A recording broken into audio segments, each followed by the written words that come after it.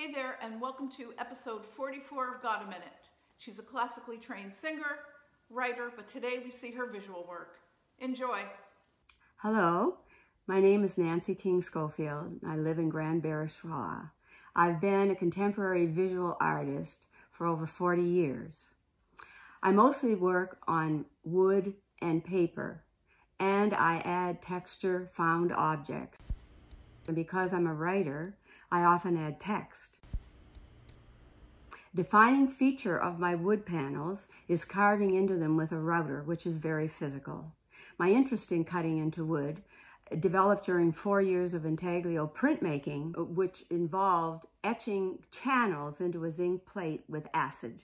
When I begin a piece, the elements at the forefront of my work are symbolism, nature, and making a statement.